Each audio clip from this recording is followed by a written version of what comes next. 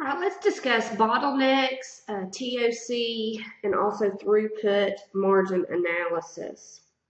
In short, I know that you guys can read, so make sure you do go through and read all of these slides again. But knowing the definition of what a bottleneck is important.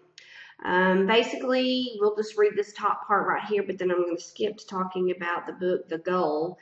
But a bottleneck is a phenomenon where the performance or capacity of an entire system is limited by a single or limited number of components or resources.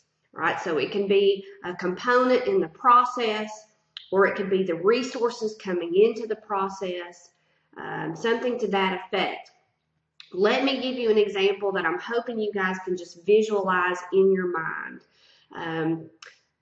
Think of being at the Amnicola Coca-Cola plant where they're bottling gazillions of ounces of Coca-Cola on a daily basis. Imagine one of those automated lines where those bottles are snaking their way through the plant. And those bottles, let's just pretend that there's only one machine that can fill those bottles, and it can only pour in 16 ounces every 5 seconds. All right. In a day, that plant would be limited by the number of ounces in 24 hours that that machine can fill. That would be a bottleneck. All right, go through here and read through the rest of that particular slide, but just understand what a bottleneck is. It is in the system, and we need to work around how to deal with the bottleneck. I mentioned to you guys earlier that there's a book, which I'm going to take a second here and show you that this is what it looks like. It's called The Goal. It is by Mr. Goldratt. And there are actually 2 or 3 other books that follow this one.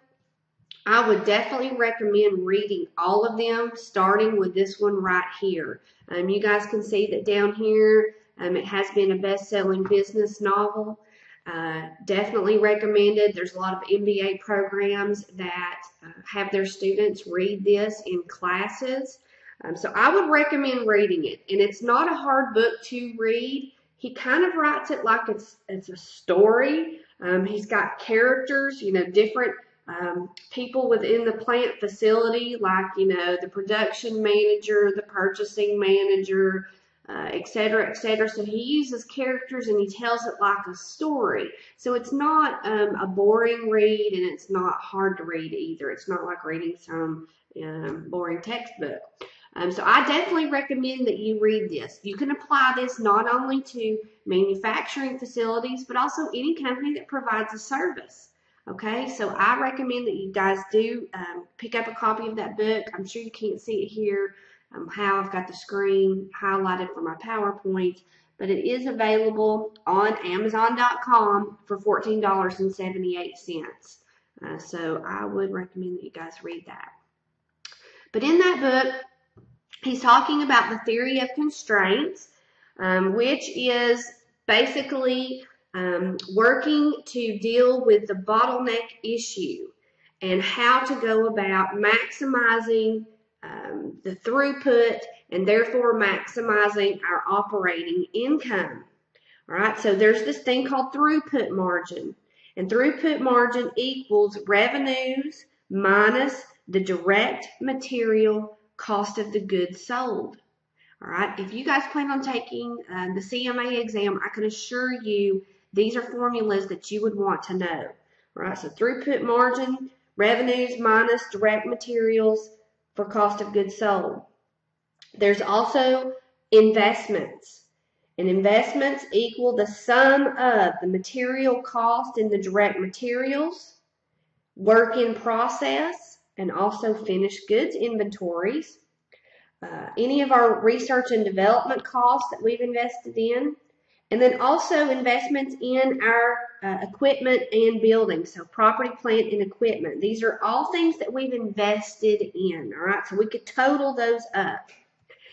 And then operating cost is the cost of all operations except for our direct materials.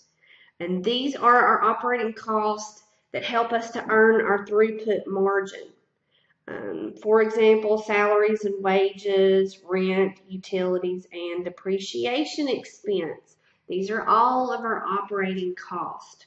All right, so you would be able to calculate those, especially if you were going to take a CMA exam, to be able to add those up. So we could go through and use these numbers and help us to do a better job of running our operations. So the objective of the TOC, or the theory of constraints, is to increase our throughput margin while decreasing investments and operating costs. So in other words, we're streamlining our operations in order to produce a higher net income. The theory of constraints focuses on managing bottleneck operations. There is no point in investing in, for example, lots and lots of Coke bottles, lots and lots of pounds of sugar, lots and lots of food coloring that's going to just sit on the floor over there at the Coca-Cola plant waiting to go through that machine. We just saw earlier the carrying cost of inventory.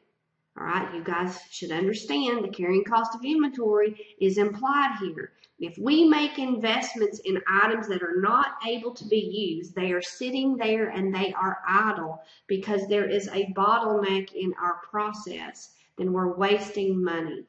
So everything has to be submissive to the bottleneck, or you have got to find a way to increase that capacity of that bottleneck by optimizing that machinery somehow, making it able to fill those bottles much faster, or possibly even investing in another machine that can do the same amount of quantity.